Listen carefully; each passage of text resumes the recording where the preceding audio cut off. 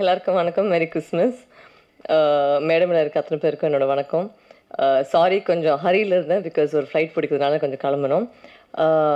I want to congratulate Raja sir and Varalakshmi ma'am. ஒரு நல்ல படம், ஒரு கான்செப்டாக ஒரு நல்ல படம் கொண்டாந்தாங்க. So it was my pleasure to work in your film. And அது போக வந்து அவங்க சொன்ன மாதிரி நான் இந்த டாபிக் பற்றி நான் பேச தேவையில்லை பிகாஸ் நிறைய இடத்துல ஆல்ரெடி பேசியிருக்கேன். பெண்களுக்கு நடக்கிற கொடுமை வந்து எல்லா பக்கம் நடந்துகிட்டு இருக்கு.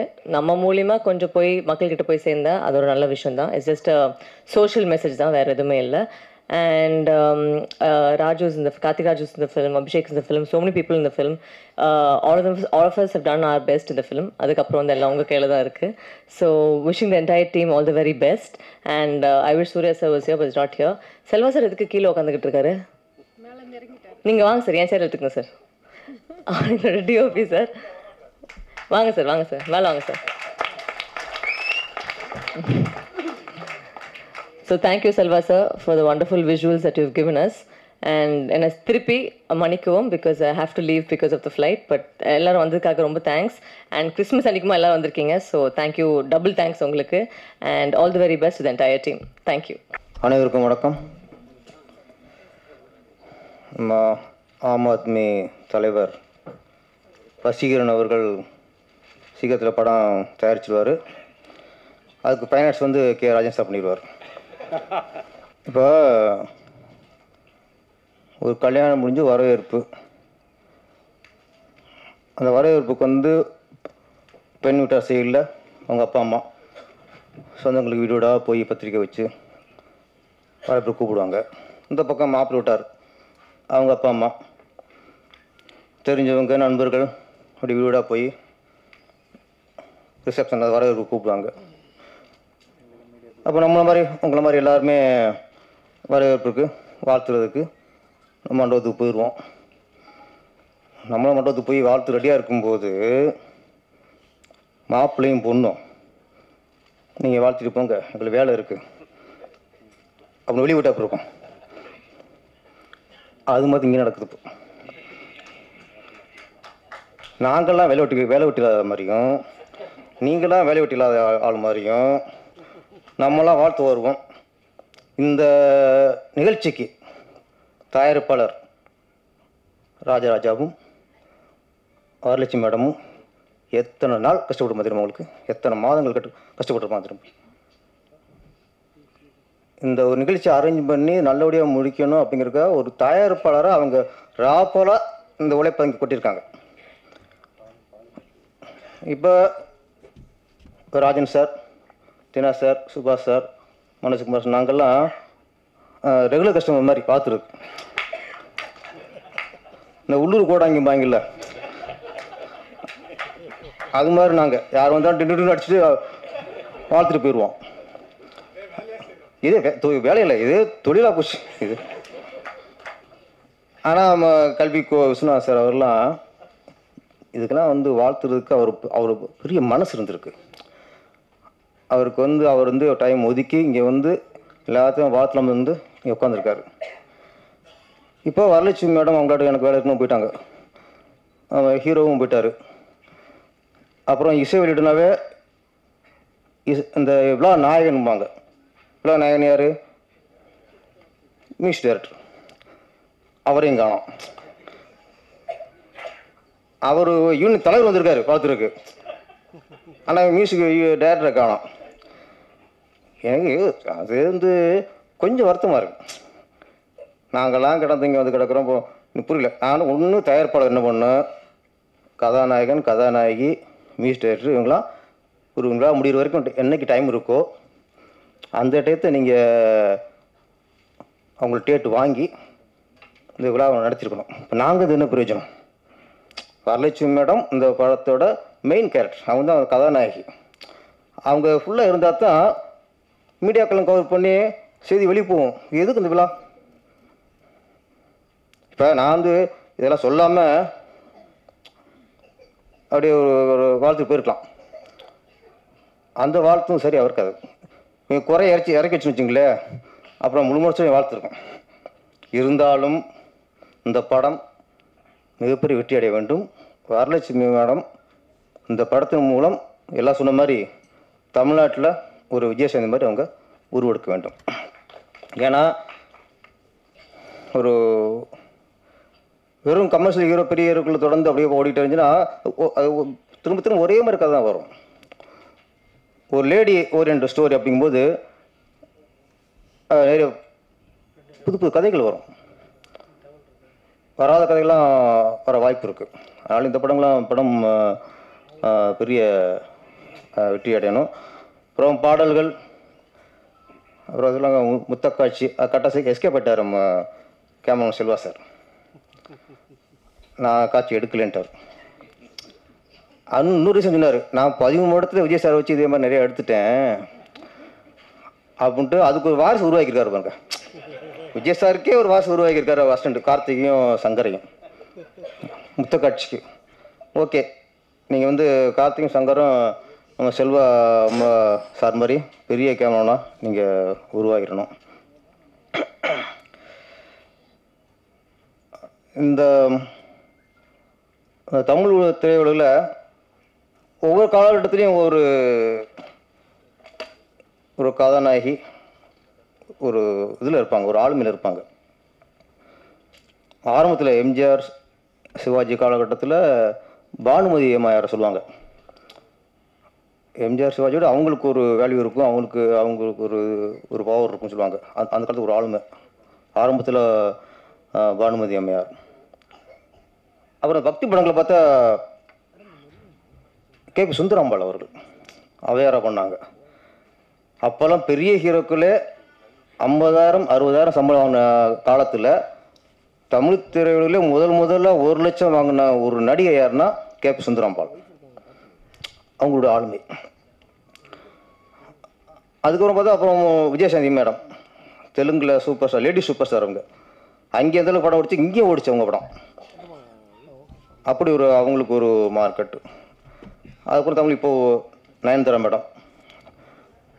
மேடம் அவங்க ஒரு டைப்பான ஸ்டோரியாக செலக்ட் பண்ணுறாங்க. ஆக்ஷன் ஸ்டோரி அவங்க செலக்ட் பண்ணல. ஆனால் வரலட்சுமி மேடம் வந்து ஒரு ஆக்ஷன் ஓரியன்டாக ஸ்டோரி செலக்ட் பண்ணியிருக்காங்க. இந்த படம் ஹிட் ஆகணும். இப்போ நம்ம காலகட்டத்தில் மற்ற குற்றங்கள் குறையுதோ இல்லையோ, இந்த பாலியல் தொல்லை, பலாத்காரம், கற்பழிப்பு அப்படிங்கிறது என்னை பற்றி அதிர்ச்சிட்டு தான் தோணுது. எனக்கு நிறைய செய்திகள் அதை பற்றி வருது. இப்போ உங்களுக்கு அது ரொம்ப மனவேதனையாக இருக்குது. இப்போ வழக்கறிஞர்கள் மேடம் ரொம்ப அவங்க ஆங்கதை கொட்டினாங்க. கேட்க நம்மளுக்கு என்னடா நாடு அப்படின்னு நம்மளுக்கு ரொம்ப இதாக இருக்குது, வேதனையாக இருக்குது. இன்னொன்று சொன்னாங்க மேடம், ஆணுக்கு சமம் அவங்கள பழக விடணும்ட்டு. இல்லை, அதான் பிரச்சனைன்னு தோணுது எனக்கு. ஆணுக்கு நிற்கிற பழகுறது தான் பிரச்சனை. இப்போது இதெல்லாட்டு கள்ளங்கப்படாமல் ஈக்குவலாக பழகிறது, அதான் ஆம்பளைங்க வேறு மாதிரி யூஸ் பண்ணிடுறாங்களோன்னு ஒரு எண்ணம் மேடம். அடக்கம் ஒடுக்கமாக பெண்கள் இருக்கக்கூடாது. நாங்கள் அடக்கமாக இருக்கணும், ஒடுக்கமாக இருக்கக்கூடாது. ஒழுக்கமாக இருக்கணும். ரெண்டு வித்தியாசம் இருக்குது. பெண்கள் வந்து நாங்கள் ஆணுக்கு நிகர் பெண் அப்படின்ட்டு ரொம்ப அவங்க ஒரு சமுதாயத்தில் இறங்கி பழகும்போது பிரச்சனை வருதோ அது ஒன்று யோசிக்க வேண்டியிருக்கு. இருந்தாலும் ஒரு பெண் பாதிக்கப்பட்டால் அதற்கு முழு பொறுப்பு ஆண் தான். எப்படி பாதிக்கப்பட்டாலும் சரி, அது ஆண் தான். ஆண் இல்லாமல் எப்படி ஒரு பெண் பாதிக்கப்படுவா? அடுத்து வளர்ப்பு மீனாக இருக்கணும் முதல்ல. இப்போல்லாம் இப்போ ரொம்ப இன்னைக்கு உள்ள சூழ்நிலை, முன்னெல்லாம் அப்பா அம்மா சொல்கிறத பிள்ளை கேட்கும். அது ஆண் பிள்ளையாக இருக்கட்டும், பெண் பிள்ளையாக இருக்கட்டும். கல்யாணம் பண்ணி கொடுக்குற வரைக்கும் அப்பா அம்மா என்ன சொல்கிறாங்களோ அதான் கேட்பாங்க. இப்போ பெற்றோருடைய தவறு அதிகமாக இருக்கிறது. அந்த பொண்ணு கொஞ்சம் படிக்க ஆரம்பிச்சோன்னா, என் பொண்ணு அறிவாளி, அவ சொல்கிறதான் கேட்போம். அது அப்பா அம்மா என்னப்பா இப்படி இருக்கிய, அம்மா சும்மாருமா என்னம்மா இப்படி இருக்கிய. அப்போ தன் குழந்தைகளை இவங்க அறிவாளியாக நினைத்து அது சொல்படி பெற்றோருக்கு போயிடறாங்க. அவங்க அடங்கி போயிடறாங்க தன் குழந்தைகளுக்கு. நிறைய குடும்பத்தில் பாருங்க, பிள்ளைங்க சொல்கிறதா இன்னைக்கு அப்பா அம்மா கேட்குறாங்க. நமக்கு அறிவு இல்லை, பசங்களுக்கு தான் அறிவு இருக்குன்னு அவங்களே தப்பாக நினச்சிறாங்க. அறிவு வேறு, அனுபவம் வேறு. தப்பு அங்கேயும் நடக்குது. பெற்றோருக்குள்ள அனுபவம் பசங்களுக்கு வந்துருமா? தயவுசெய்து பெற்றோர்கள் நம்மளை விட பசங்க படிச்சிருந்தாலும் சரி, நம்மளை விட நம்ம குழந்தைகள் அறிவாளியாக இருந்தாலும் சரி, தயவுசெய்து அவங்களுக்கு முன்னாடி நீங்கள் முட்டாளாக காட்டிக்காதீங்க. இதனால தான் பெற்றோருக்கும் குழந்தைகளுக்கும் இடைவெளி அதிகமாகிருது. அவங்க இஷ்டத்துக்கு நடக்க ஆரம்பிச்சுறாங்க. ஆம்பளை பிள்ளை அப்படி தான், பொம்பளை பிள்ளை அப்படி தான். ஆனால் நிறைய இடங்களில் ஆண் பிள்ளை சொல்கிற பெற்றோர் கேட்குறதில்ல, பெண் பிள்ளை சொல்கிறத கேட்குறாங்க. நீங்கள் நிறைய குடும்பத்தை பாருங்கள் போய். அப்போது சமயத்தில் இது ஒரு காரணம். அப்புறம் இன்னொன்று, முன்னெல்லாம் இப்போ ஊரில் என்ன பண்ணுவாங்க, ஒரு பையன் ரொம்ப சேட்டை பண்ணான்னா, ஏய் ஒழுங்கு இல்லைன்னா வாத்தியாரை சொல்லி வருவாங்க. அப்பா அம்மாவுக்கு பயப்படாத பசங்க வாத்தியாரை பயப்பட்டாங்க. இப்போ வாத்தியார் மிரட்டினா, ஏய் உங்கள் அப்பா சொல்லி வருங்கிறாங்க. யாருக்கு அடங்குவாங்க? வாத்தியாருக்கும் அடங்குறதில்ல, பெற்றவங்களுக்கும் அடங்குறதில்ல. அது எப்படி உருப்படும்? அந்த மாதிரி பிள்ளைகளுக்கு இந்த இதெல்லாம் ஒரு பெண்ணை சீன்றதெல்லாம் தவறாக தெரியாது. சரி, படங்களாவது, எங்களுக்கு திரைப்படங்களாவது புரட்சியில் எம்ஜிஆர் படங்கள் மாதிரி கூட தாயை மதிக்கணும், தந்தையை மதிக்கணும், தங்கையை மதிக்கணும், தாய் குலத்தை மதிக்கணும், இந்த மாதிரி கதைகளை தொடர்ந்து வந்தால் கூட. ஏன்னா இப்போ பூரா பசங்க பூரா யூத்து பூரா எங்கே போகிறான்? தேர் தான் போகிறான். அங்கே பார்த்தா கொஞ்சம் யோசிப்பான். அதுவும் இல்லை. அப்போ எங்கேயுமே அவன் ஒரு நல்ல ஒழுக்கத்தை கடைபிடிக்கிறதுக்கோ தெரிஞ்சுக்கிறதுக்கோ நம்ம சமூகத்தில் வாய்ப்பு இல்லை.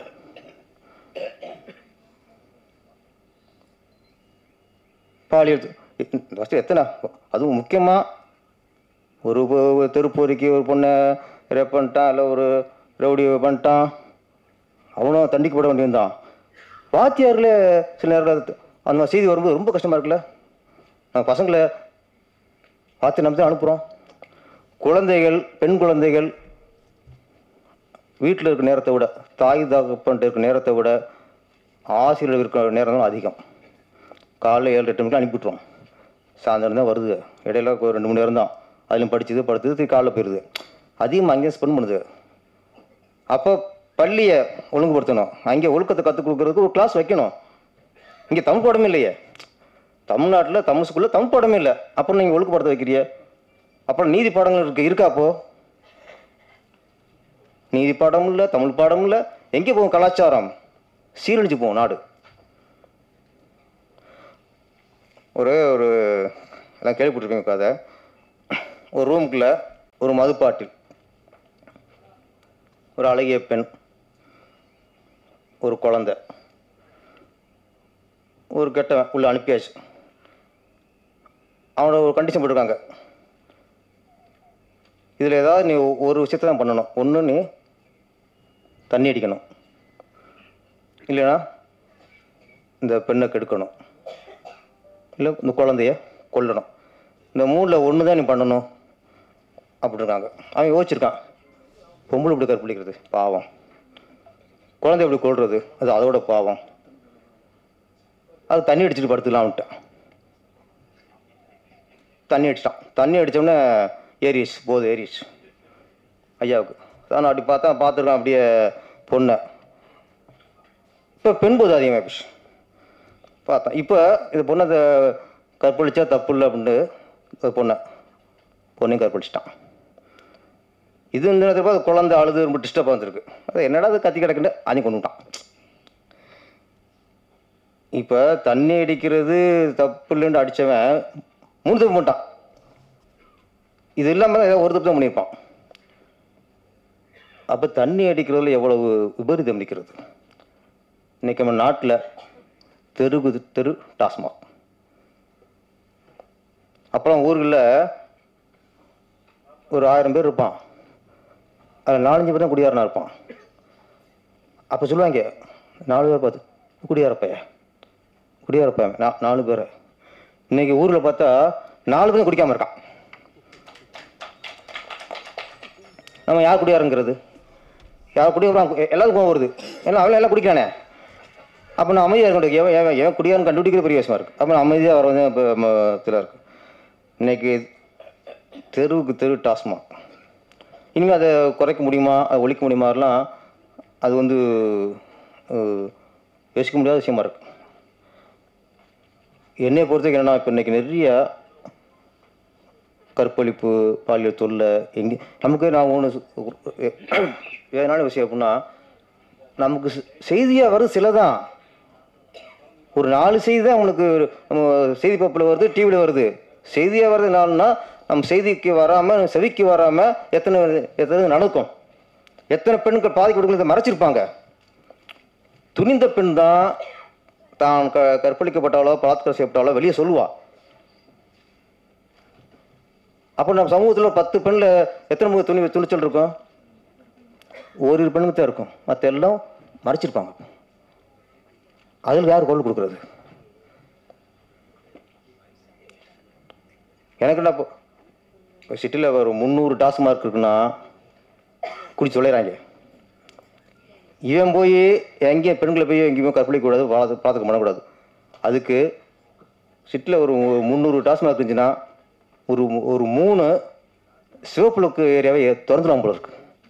சனிங்க அங்கேயே போய் துடைச்சி போய் பாவத்தை. இந்த டாஸ்மாக் திறக்கிறத விட ரெட்லைட் ஏரியா திறக்கிறது பரவாயில்ல தோணுது போல சமூகத்தில். முன்ன சிவப்புலுக்கு பார்த்தீங்கன்னா நம்ம பயந்தோம்.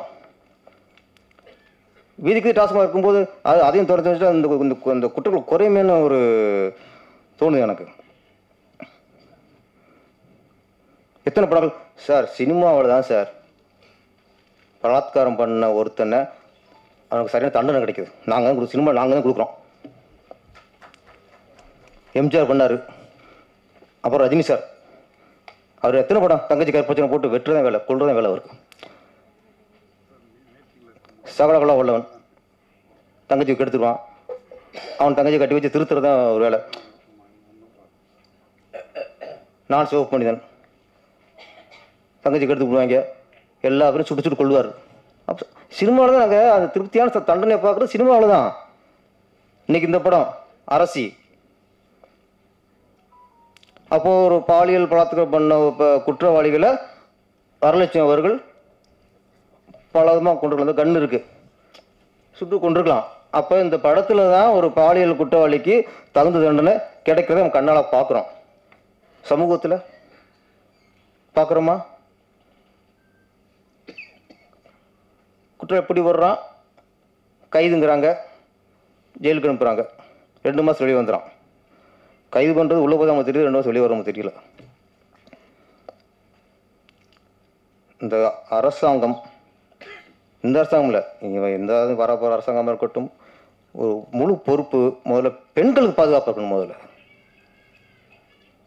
பெண்களுக்கு பாதுகாப்பாக என்னென்ன பண்ணணும் அதை முதல்ல பண்ணணும். எங்களுக்கு பெண்களுக்கு வந்து பஸ்ஸில் சீட்டு கொடுத்துட்டாலோ, பெண்கள் கையில் 1000 ரூபாய் இது பண்ணிட்டாலோ அதில் எங்களுக்கு வந்து ஒரு உதவி தான், பாதுகாப்பு கேட்குறது. சட்டங்கள் கடுமையாக இருக்கணும் சார். ஒரு பாலியல் குற்றவாளிக்கு சட்டங்கள் கடுமையாக இருக்கணும். அவங்களுக்கு என்ன தண்டனை கொடுக்குறோமோ அந்த தண்டனை வந்து மக்களுக்கு தெரியணும். மக்கள் முன்னாடி இந்த மாதிரி குற்றவாளி தண்டனை கிடைச்சா தான் அடுத்து ஒரு பெண்ணை தரதுக்கு ஆண் பயப்படுவான். எங்கேயோ செய்தியை கேட்கறது, செய்தியை கைது ஆகுறது, செய்தியை ஜெயிலுக்கு போகிறது, எவனுக்கு பாதிப்பு வரும், எவனுக்கு பயம் வரும்? ஒரு மாணவி மேலே ஒரு ஆசிரியர் கை வச்சோன்னா கையை வெட்டுங்க சார். அடுத்து ஏதாவது ஆசிரியர் இருக்குது அந்த தைரியம் வருமா? ஒரு பெண் மேலே ஒரு பெண்ணை ஒருத்த கற்பச்சோன்னா நடுவோடிச்சு சுடுங்க, அவனை டிவியில் காட்டுங்க. சும்மா லைவ்ல மற்றெல்லாம் லைவ்ல காட்டுறிய, யார் வந்து மைக்கு நீட்டுறது? தியேட்டருக்கு போய் வெளியே வந்த உடனே படம் எப்படி இருக்கு? ஆஹா ஓ வாய்ப்பே இல்லை, சூப்பர் அதான் சொல்லி போகிறோம். இருக்கட்டும், இது வந்து பொழுதுபோக்கு, இது ஒரு சைடு. அதே மாதிரி ஒரு பொண்ணை ஒருத்தன் தொட்டானா அவன் கூட தண்டனையை இதே கேமராக்கள் சூழ்ந்து உங்கள் எல்லா சேனலும் ஒளிபரப்புங்க சார். எல்லா மக்களும் பார்க்கணும். அப்போ அந்த மாதிரி ஒரு உணர்வு உள்ளவன், அந்த மாதிரி ஒரு நோக்கம் உள்ளவன், பெண்களை தப்பாக நினைக்கிறவன், அதை பார்க்கும்போது அவனுக்கு பயம் வரும். ஒரு பொண்ணு அந்த நோக்கம் போகும்போது அந்த விஷுவல் ஒன்றுக்கு வரும், ஆக நம்மளும் நாளைக்கு பண்ணிடுவாங்கன்னுட்டு. அந்த மாதிரி வந்தால் தான் அந்த நாடு திருந்தும். ஏன்னா திருந்தாது அரசி மிகப்பெரிய வெற்றியடைய வாழ்த்துக்கள். அப்புறம் சொன்ன சரிதானே, என்ன தப்பாக நினைக்காதீங்க. யாருங்க சரிதானே, இயக்குநர்களில் மிஸ்டர் டுவெல்ல ஹீரோனி வந்துட்டு போயிட்டாங்க, ஹீரோ வந்துட்டு போயிட்டாங்க. நாங்கள் இருக்கிறது தயாரிப்பாளர் ராஜராஜா அவர்களுக்காகவும் தயாரிப்பாளர் வரலட்சுமிக்காக தான் நாங்கள் முழுமையாக இங்கே இருக்கோம். நன்றி, வணக்கம். காதலையும் வரல, காதலையும் வரல. ஆனால் என்னுடைய ஆர்வ அண்ணன் விஐடி விஸ்வநாதன் அவர்கள் இங்கே வந்து வாழ்த்தியமைக்காக நன்றி தெரிவித்துக் கொள்கிறேன். அவர் இப்படிப்பட்ட ஃபங்க்ஷன்லாம் அதிகமாக இல்லை, போனதே இல்லை. ஆனால் நம்முடைய ராஜராஜனும் ஆவடி வரலட்சுமி அவர்களும் அன்றைக்கு சிம்போனி என ஒரு A to Z ஒரு படத்தை ஆரம்பித்தா முடிக்கிற வரைக்கும் தொழில்நுட்பங்கள் அமைந்த ஒரு நிறுவனத்தை உருவாக்கி அவர்கள்தான் துவக்கி வைத்தார்கள், விஐடி விஸ்வநாதன். இன்றைக்கு இந்த படம் ஆரம்பம் முதல் கொண்டே அவருடைய ஆசீர்வாதத்தால் நடந்து முடிந்திருக்கிறது. அவரே இன்றைக்கு ஆடியோ ஃபங்க்ஷன் வந்திருக்கார் என்றால் அது எனக்கு மிகப்பெரிய பெருமை. வேலூர் மாவட்டத்தையே பொன் விளையும் பூமியாக கல்வி மலர்கின்ற ஒரு அற்புதமான பூமியாக உருவாக்கி உலகமெல்லாம் தெரிய வைத்திருக்கிறார். ஏனால் வேலூர் மாவட்டத்தில் அவர் ஊருக்கு பக்கத்தில் இருக்கிற செய்யாறில் என் தாயும் தந்தையும் பிறந்தவர்கள், என்னுடைய அண்ணன் அவர். மிகப்பெரிய பெருமை. நான் பேச வேண்டியது எல்லாத்தையும் எங்கள் பேரன்பிற்குரிய பேரரசு பேசிட்டாரு. எங்கள் அண்ணன் ரொம்ப ஷார்ட்டாக பேசிட்டாங்க. அரசி நிச்சயமாக பெரிய வெற்றி பெறும். ஓடி விளையாடு பாப்பா, நீ ஓய்ந்திருக்கலாகாது பாப்பா. கூடி விளையாடு பாப்பா, ஒரு குழந்தையை வையாதே பாப்பா. பாதகம் செய்பவரை கண்டால் நீ பயங்கொள்ளலாகாது பாப்பா. மோதி மிதித்து விடு பாப்பா, அவன் முகத்தில் து என உமிழ்ந்து விடு பாப்பா அப்படின்னு அன்னைக்கு நம்ம பாரதியார், வீரமா முனிவர் பாரதியார் சொல்லிட்டு போனார். நான் அவர்கிட்ட ஒரு பிச்சை எடுத்து 2 வார்த்தையை மட்டும் மாற்றிக்கிறேன். ஏன்னா அதுதான் கருப்பொருள், அரசுடைய கருப்பொருள். ஓடி விளையாடு பாப்பா, ஓய்ந்திருக்கலாகாது பாப்பா. கூடி விளையாடு பாப்பா, ஒரு குழந்தையை வையாதே பாப்பா. பாதகம் செய்பவரை கண்டால் என்பதை பெண்களை பலாத்காரம் செய்பவர்களை கண்டால் நீ பயங்கொள்ளலாகாது பாப்பா. கத்தியை எடுத்து விடு பாப்பா, அவன் குடலை உருவி விடு பாப்பா. எவனா இருந்தாலும் சரி, அவன் உயிர்நிலை இருக்கக்கூடாது. பெண்கள் அவ்வளவு கேவலமா போச்சா? அதுக்கு ஒன்றே ஒன்று குடிதான் காரணம். சும்மா அந்த போர்டில் குடியை கெடுக்க, அதோட நீ தாண்டா கெடுக்கிற எல்லாரையும். இந்த எவன் ஆரம்பிச்சானோ அவன் தான் கெடுக்கிறான். போடுறானுக்கு பாரு போர்டில் குடியை கெடுப்பான், புகை கேன்சர். நாய தெரியுது இல்ல, குடிக்கிறது ஏண்டா வச்சிருக்க கடையை? குடியை கெடுக்கிற கடை ஏன் வச்சிருக்க? எனக்கு தெரியாது இவனை கத்தியால குத்தனா யார் இதை உருவாக்கணும் இருக்கான்னு. அவனை நான் ஒரு கத்தி எடுத்து குத்திடுறேன். எனக்கு தெரியும் குத்தினா உயிர் போயிடுன்னு. அப்போ நான் போர்டு எழுதி வச்சிடுறேன், நான் குத்தினால் கத்தி உயிர் போய்விடும், விட்டு என்ன. நான் தெரிஞ்சது, நீ அதான்டா போர்டு போடுற. என்ன போர்டு போடுற? புகைப்பிடித்தால் கேன்சர் வரும். கேன்சர் உயிர் கொல்லி தானே. அப்போ ஏன் இந்த புகை, ஏன் இந்த சிகரெட், ஏன் இந்த புகையில இதை உருவாக்கி அந்த கம்பெனிக்கு லைசன்ஸ் தர்றது சென்ட்ரல் கவர்மெண்டா யாரு? அந்த கம்பெனி மூடுறா. குடியை கெடுக்கிற மூடுறா நாய, கடையை மூடுறா. போட்டு கடையை திறந்து வச்சுட்டு இவர் கடையில் சரக்கு வாங்கி அங்கேயே குடிக்கலாமா? கடையை சரக்கு வாங்கி அங்கேயே குடிக்கலாம். ஆனால் அதை குடிச்சிட்டு மோட்டர் பைக் ஓட்டக்கூடாதான். என்ன போதுனாலங்க, என்ன போதுனாலங்க நம்ம ஆட்சி, நம்ம ரொம்ப அக்கறைங்க. அதில் எத்தனை ஆயிரம் கோடி இந்த அரசியல் சம்பாதிக்கிறான். அரசியல்வாதியில் எத்தனை பேருக்கு அந்த பிராந்தி கடை சொந்தம். மூடாத, எழுதுற வேலை வச்சுக்காத. இனிமே யாரை ஏமாத்துற? நான் எல்லாரையும் கேட்குறேன், ஸ்டேட் இல்லை சென்டர்ல இருந்து கேட்குறேன், எல்லாரையும் கேட்குறேன். என்ன ஸ்டேட்டுன்னா வேண்டியவங்க என்ன ராஜன் இப்படி பேசிட்டார் நினைக்கக்கூடாது. அது கொஞ்சம் பயம் இருக்குன்னு. அண்ணே அதில் பயம் இருக்கு. இல்லை, ஒரு பெரிய திட்டம் போட்டு சென்ட்ரல்ல என்னன்னா பெரிய நிதி ஜிஎஸ்டி எல்லாம் மாசத்துக்கு 1.5 லட்சம் கோடி வருது. அதை போட்டு இந்த மதுவால் உனக்கு எவ்வளோ வருது, நான் ஜிஎஸ்டி மூலம் கொடுக்குறேன், மதுக்கடை மூடு அப்படின்னு அவங்க போட்டால். ஏன்னா 2 பேருமே குஜராத்தில் பிறந்தவங்க. காந்தி மட்டும் குஜராத்தில் பிறக்கல, பிரதமர் மோடி அங்கே தான் பிறந்தார், மரியாதைக்குரிய அமித்ஷாவும் அந்த குஜராத்தில் பிறந்தார். அதனால் அவங்க செய்யலாம் என்ற ஒரு வேண்டுகோள். நீ எதுவும் தப்பா நிமிஷம் வெளியே போய் திட்டாத, ஏன்னா உன்னை பாரதிய ஜனதான்றாங்க. சார் இசை ரொம்ப நல்லா இருந்தது, பாட்டு நல்லா இருந்தது, கேமரா பிரமாதம், ஃபைட்டும் தம்பி நல்லா பண்ணியிருந்தார். ஆனால் நேற்று ஒரு ஆடியோ ஃபங்க்ஷன்னு அந்த படத்துக்கு பேர் அருவா சண்டை. ஆரம்பத்திலேருந்து அருவா எடுத்துட்டு இருக்கானுங்க. படத்தில் ஃபைட்டை வைக்கிறத விட இவனுங்க ஃபைட் பண்ணியிருக்காங்க. அந்த தம்பி ரொம்ப நல்ல பையன், அவனே ஹீரோ இருக்கா, வி ராஜான்னு. அவன் நேற்று இதே புலம்பல், யார வரலட்சுமி புலம்புன மாதிரியே அவன் இங்கே புலம்பி, அண்ணே நீங்கள் ராஜன் நீங்கள் கேட்கணும், என் தள்ள போட்டு போகிறான். நான் கேட்டு மாட்டிக்கிட்டது போதாது. சினிமாவில் எவனும் இல்லடா, தைரியமான எவனும் இல்லடா. ப்ரொடியூசர்ல இருந்து சொல்றேன், நடிகன்ல இருந்து சொல்றேன், ஆளுமை திறன் மிக்க எவனுமே கிடையாது. நான் வாழ்ந்தா போதும், நான் தப்பிச்சா போதும். நம்ம கண்ணெதிரில் ஒரு ப்ரொடியூசர் செத்துக்கிட்டே போறானுங்களே, அதை தடுத்து நிறுத்த அக்கறை உள்ளவன் எவனும் கிடையாது. எப்படியே எங்க அம்மா பெத்து போட்டாங்க வண்ணாரப்பேட்டில், நீ போடா இதுக்கெல்லாம் சத்தம் போட்டுக்கிட்டு இருந்தது. ஆனால் நம்மள தேடி இவனுக்காக போராடுறேன், இவன் என்ன திட்டுறான், ஏன்னா அவனுக்காக பிடிக்கணும். எவனன்றதை அப்புறம் சொல்றேன்.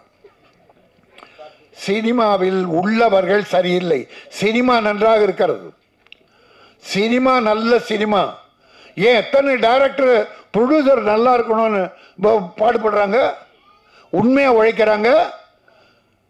சிலர், இப்ப நீங்க சொன்ன இந்த டைரக்டர்லாம் சிலர், இதுக்கு இந்த ப்ரொடியூசர் கவுன்சில் உறுதியா இருந்தா இப்படிப்பட்ட எவனும் தலையாட்ட முடியாது, ப்ரொடியூசரை கெடுக்க முடியாது. அங்க சரியில்லை. இப்ப பாருங்க, ஆந்திராவில் ஹீரோக்கள் உண்மையிலே தமிழ்நாட்டு ஹீரோக்களை விட நல்லவங்க.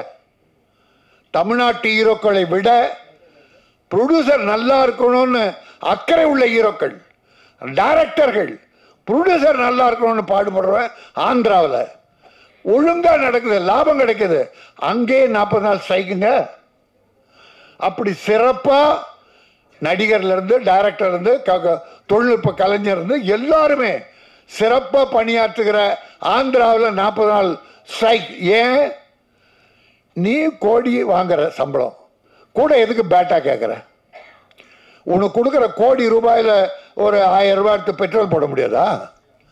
அதுக்கு உன் டிரைவருக்கு அதில் எடுத்து சம்பளம் கொடுத்தா வேணான்ட்டு வானா? டிரைவர்ஸ், ஐயா ஐயா வேணையா, நீங்கள் பாவம்யா 50 கோடி தான் ஏன் வாங்கியிருக்கீங்க, அதில் போய் எனக்கு நையாது, அதில் தப்பியாது. அந்த அவனை கூப்பிடாது ப்ரொடியூசரை, அவன் ஏமாந்தவன். அவன்கிட்ட நீ 50 கோடியோட இன்னொரு 50,000 வாங்கியா. இதில் சில நடிகர்கள் இங்கே என்ன பண்ணுவான் தெரியுமா? டோட்டல் கேமரா, இவன் makeup man, hair dresser, costumer எல்லாருக்கும் சேர்த்து இவன் கான்ட்ராக்ட் பேசுவான். பல நடிகர் இருக்காங்க இங்கே தமிழ்நாட்டில். ஒரு நாளைக்கு இவருக்கு 6,000 ரூபா, அவருக்கு 8,000 ரூபா, அவருக்கு 10,000 ரூபா போட்டு மொத்த பேட்டா வாங்கிட்டு அவனுக்கு 700 ரூபா தான் கொடுப்பான். சம்பளமே அதிகம் இந்த நடிகனுக்கு, பேட்டாவிலையும் அடிக்கிறான் சார் இவன். இங்கே இருக்க நடிகன், ஐயோ ரொம்ப மோசம், ரொம்ப அநியாயங்களுங்க. அதைத்தான் எல்லாரும் ப்ரொடியூசர் நல்லா இருந்தா, போட்ட அசல் வந்தா மறுபடியும் எங்க ஆளு படம் தான் எடுப்பான். இப்ப நடிகர்கள்ட்ட இருக்கிறது எங்கேயோ அடங்கி போகுது, அடைக்கிறாங்க. ப்ரொடியூசர் தான் இந்த தலைமை திரை உலகை காப்பாற்றி கொண்டிருக்கிறார். தொழில் எவ்வளவு லாஸ் வந்தாலும் மீண்டும் மீண்டும் படம் எடுத்து தமிழ் திரை உலகை காப்பவர்கள் தயாரிப்பாளர்கள், பல இயக்குநர்கள் நல்லா ஒத்துழைக்கிறார். ஆனா என்னன்னா, இப்படி பாட்டவங்க ஒரு ரெட்டு போட்டு, நாங்க எங்க விநியோக தலைவராக இருக்கேன், யாராவது தியேட்டருக்காரங்க எங்களுக்கு ஷேர் கொடுக்கல, என் டிஸ்ட்ரிபியூட்டர் படம் வாங்குறான், வாங்கி தியேட்டரில் படம் போடுறோம், அந்த ஷேர் கொடுக்கலன்னு வச்சுங்க தியேட்டருக்காரன், அந்த தியேட்டருக்கு படம் கொடுக்கக்கூடாது. தமிழ்நாடு பூரா ஃபெடரேஷன் செக்ரட்டரி தான். எங்க ஷேர் வரலன்னா அந்த தியேட்டருக்கு படம் கொடுக்க மாட்டோம். கட்டுப்படுறாங்க, பணம் கொடுத்துட்றான். அதே போல தயாரிப்பாளர் சங்கம் உறுதியா இருந்து, உண்மையா தப்பு பண்றவங்க, உண்மையா தப்பு பண்ணா டைரக்டரோ மியூசிக் டைரக்டரோ யாராக இருந்தாலும் ஒரு கடுமையான நடவடிக்கை எடுத்தா ஆந்திரா சங்கம் போல இருக்கணும் சார். ஆந்திரா, கேரளா, கர்நாடகா அற்புதமான தயாரிப்பாளர் சங்கங்கள். நடிகர்களுக்கு அங்கே அதிகமான அதிகாரம் கிடையாது. தயாரிப்பாளர் சங்கம் தான் அதிகாரம் உள்ளது. அது ஸ்ட்ராங்காக இருந்ததுன்னா அதை நிர்வாகத்தில் வருபவர்கள் சுயநலமற்றவர்களாக இருந்தால் இந்த சினிமாவை கண்ட்ரோல் பண்ணலாம், தயாரிப்பாளரை காப்பாற்றலாம். அரசி நிச்சயமாக இந்த தயாரிப்பாளரை காப்பாற்றுவாள். ஏனால் வரலட்சுமி வேணான்னு சொல்லாதீங்க. ஏன்னா அது 2 லட்சுமி, வரலட்சுமி ப்ளஸ் வரலட்சுமி. அதனால் வாரி குவியங்கள். இது ஒரு முன்னுதாரணமாக அமையணும். இந்த நடந்த சில இக்கட்டுகளை மறந்து அடுத்து நீங்கள் ஒரு நல்ல படம் எடுக்கணும். அது மட்டுமல்ல, ராஜா பல படங்கள் எடுத்து வைத்திருக்கிற தயாரிப்பாளர்களுக்கு வியாபாரம் பண்ணி கொடுக்குறேன்னு ஒரு 10 நாளைக்கு முன்னால் என்கிட்ட சொன்னார். உண்மைதானே? நான் பொய்யே சொல்றதில்லை. அந்த உதவியை நான் அவர் நாட போகிறேன். என் தயாரிப்பாளர் நிறைய பேர் படம் எடுத்துட்டு வியாபாரம் செய்ய தெரியாமல், வழி தெரியாமல் அலைகிறார்கள், கோடியா போட்டுட்டு. இப்போ நம்ம ராஜாரன் போல இன்னொரு இஸ்மாயில் ஒரு பொருள் கண்டுபிடிச்சிருக்கேன். 7 படம் எடுத்து 7 படம் வியாபாரம் பண்ணிட்டார். போன வாரம் குற்ற பெண்ணின்னு ஒரு ஆடியோ ஃபங்க்ஷன் நான் பேரரசு கலந்துக்கிட்டோம். அந்த தயாரிப்பாளரும் கொஞ்சம் வழிகாட்டி எங்கள் தயாரிப்பாளர்கள் வியாபாரம் செய்ய உதவி செய்ய வேண்டும். அந்த புண்ணியத்தை நீங்கள் செய்தால் நீங்கள் எடுக்கிற எல்லா படமும் வெற்றி படமாக அமையும். இந்த படம் வெற்றி பெற வேண்டும், நிறைய வரவுகள் வர வேண்டும், அடுத்து தொடர்ந்து படம் பண்ண வேண்டும். வாழ்க அரசி. நன்றி, வணக்கம்.